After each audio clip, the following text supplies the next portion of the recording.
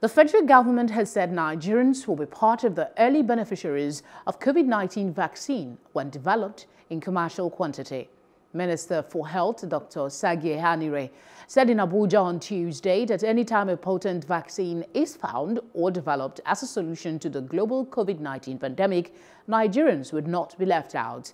Hanire said this at a two-day multi-sectoral conference on COVID-19, noting that there are arrangements by the Federal Ministry of Health to ensure that Nigerians get the vaccine immediately it comes out.